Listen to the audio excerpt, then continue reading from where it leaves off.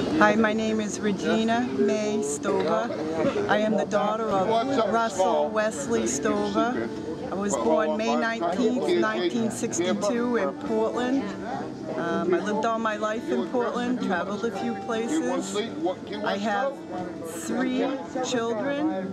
Sherry Lynn Stover, she's 27, she lives in Scarborough.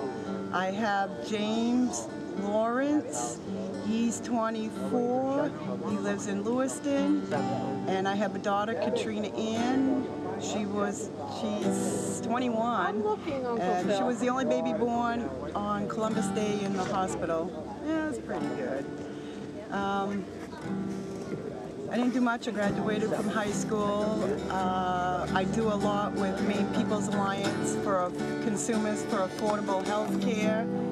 I've met senators and congressmen. Some of my best friends are senators today.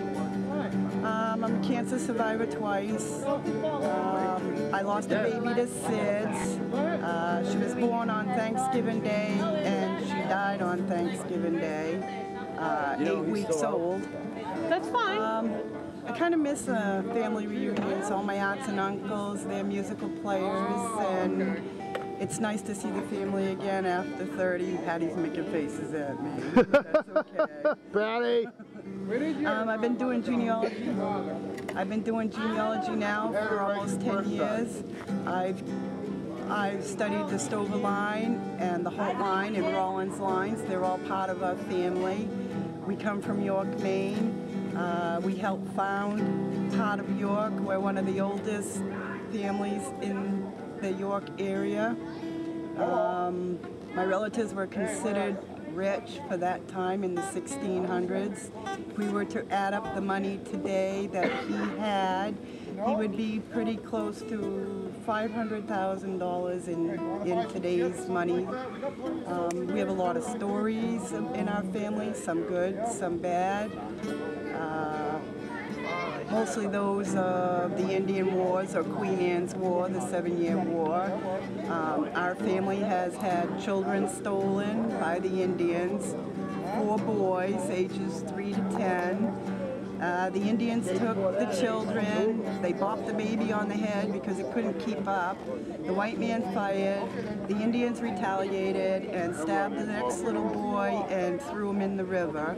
The 3rd one, the fate is unknown, and the 4th one, Joseph, he went to Canada and was naturalized in 1710 and brought his family to York, Maine.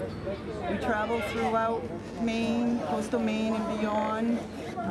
We have about 4,000 names and still growing, and so that still left quite an ancestry for us. All of Harpswell was built by a Stover. They trudged the woods, they cut a clearing, and any name synonymous in Harpswell would be the Stover's name. We have a mansion there, still standing today. We have shipyards, boatyards, and many other exciting things.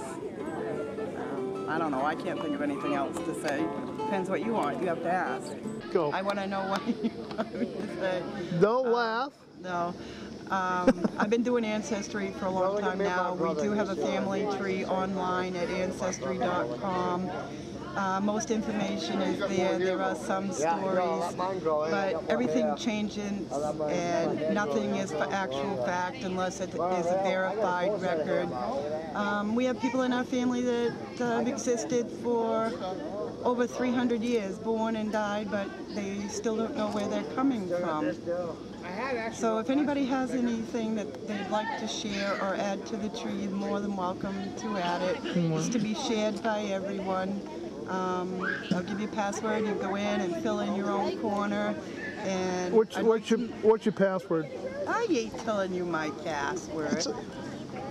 You have to email me to get my password. All right, that's fine. I was teasing. I was just going to see if you did it. You're always teasing me. I still like to connect with people that I don't know. I've met a grandniece of Aunt Bev's, which is Bessie Madeline, her sister. She has grandchildren. I do know that Bessie had her name, swapped her name for Madeline because she did get teased at school. She has very dark hair, high forehead, wide forehead, crystal blue eyes, and a very German-looking English face. I would tend to say that our family comes from Germany, but it's very hard to find. There are also 2 lines of Stovers.